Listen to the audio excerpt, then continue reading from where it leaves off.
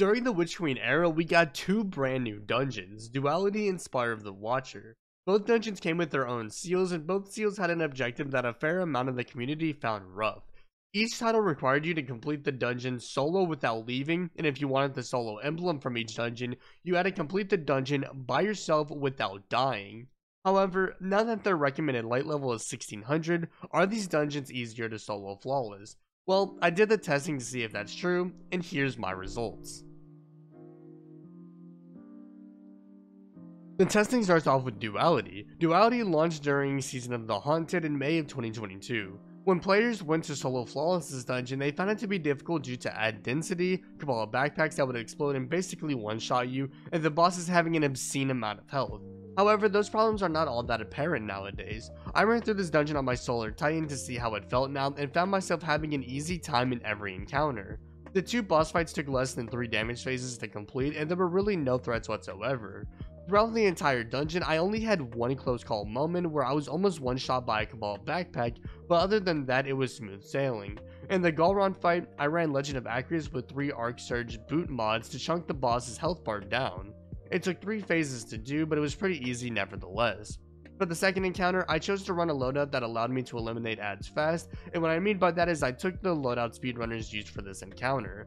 Towards the last ultra enemy you need to kill in the vault encounter, I switched to Legend of Acreus to chunk them down a little faster. The Cabal fight was more like the Galron fight in the sense that there were no threatening enemies whatsoever, and the fact that Kaido fell apart thanks to bait and switch Apex Predator.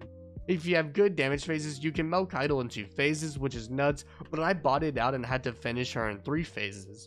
If you do this run on Solar Titan and you are decent at the game, then overall this will be an easy solo flawless. I would 100% say that Duality has gotten much easier. The next dungeon to test is Spire of the Watcher. I actually did a solo dungeon guide on this dungeon when it was released back in December, and while the strategy that I shared in that guide is still very useful, I opted to do the basic bit strategy of using Solar Warlock with Sun Bracers and Well. I will say that this dungeon hasn't gotten as easy as Duality has. This whole dungeon experience isn't difficult to begin with, but all of the bosses in this dungeon still take 6 phases to easily kill, so the endurance aspect of each fight is still there.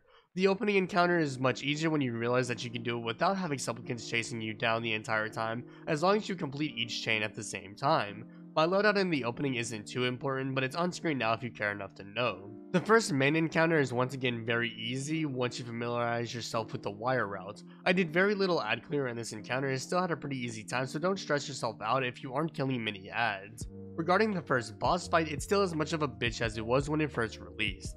As I said when starting this segment off, the boss has slightly lower health, meaning that you won't need to do 100 damage phases to take this boss down, but you will need to do roughly 6 damage phases.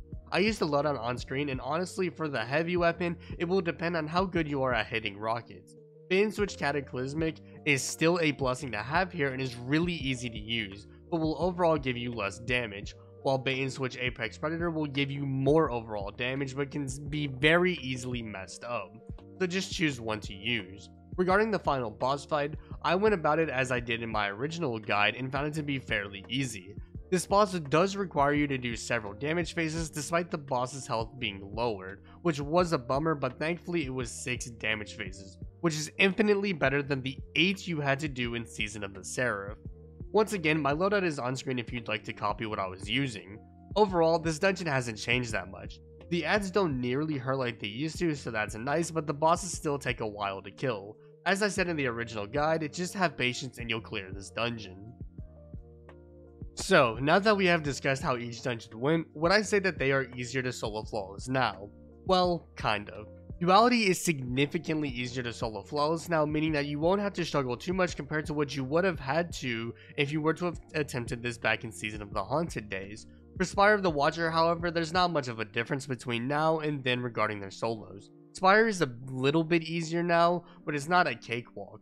You'll need to have a significant amount of patience to do this solo, and if you are not a patient player, then you simply won't have a good time. Well, that'll wrap up this video. If you found this video useful, then consider dropping a like and subscribing to the channel for more Destiny 2 content dropping weekly. Be sure to stop by my streams that happen right here on YouTube, as I've been doing some fun challenges over there and would love to see you guys over there. Finally, check out my social media platforms linked in the description below, where I post about the content I'm working on and even have some fun projects that I'm working on, like a hot take series that I'm doing on my TikTok and also right here on my YouTube. With that being said, I'm SniperKH and I'm out. Good luck with gaming.